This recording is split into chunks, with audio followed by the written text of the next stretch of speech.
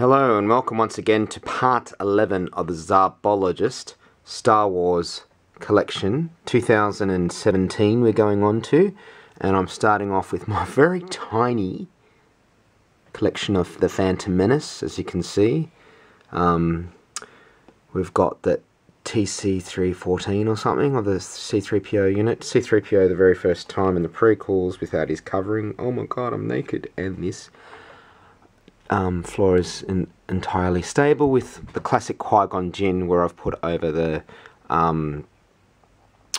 poncho on him, and a random green clone trooper and Watto Darth Maul without the coat, and a bounty hunter that we see just for a cameo, who featured also in the Clone Wars because she's popular. And one of the R2 units that was with R2-D2 that got killed when they're trying to save their ship, Obi-Wan from Attack of the Clone... Revenge of the Sith ship with his first droid before it got smashed. So randomly again, and we have some sort of kind of comic packs of Darth Vader, damaged Darth Vader, all became popular, and a Shadow clone trooper, the Revenge of the Sith red and the Revenge of the Sith blue clone troopers with a few other Revenge of the Sith clone troopers in the back. And I love these Imperial Royal Guards black, red with Palpatine. And I also love over here Palpatine in Attack of the Clones with the blue Imperial Royal Guards.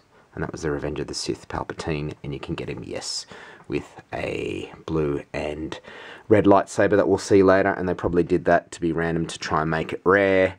Boba Fett, an interesting one with his Slave One, interesting version of him. Han Solo and Carbonate, 95, 97, around there. The Ralph McQuarrie Stormtroopers as they were. Also we have these Imperial Royal Guards in Crimson Empire comic, and some Crimson, well, Imperial Royal Guards sort of with the grey side of the Force, not the light or the dark, in the 150 years later with Cole Skywalker and a Darth Maul type tattooed character Sith that she gets slaughtered. And I've painted these Imperial Royal Guard droids of blue and black, and we've also got the black and red. Lovely. Moving over here, we have the AT-AT Commander again with AT-AT drivers, and the Imperial Snowtroopers with Darth Vader, one of the favourite Darth Vaders that I think, yeah, works really well. And we have the original Luke Skywalker TIE Fighter pilot hanging off. There's the other Imperial Imperial Snowtrooper with the gun, which was released probably 10 years prior to the other one that I have in the packet. Imperial Snowtroopers with Darth Vader in the AT-AT or AT-AT Walker, however you want to sort of say it. And I think in there I've got another little AT-AT driver hiding away, because I've got a few of them. I love them so much. So there we go. Let's have another sneak peek, good vision of it, with the snow speeder and the chicken walker as well. I'm going to get into that in a minute. So there we go. There's the full lot nearly. And away back. Okay. Alright. Now we're going over here to the X-Wing pilots.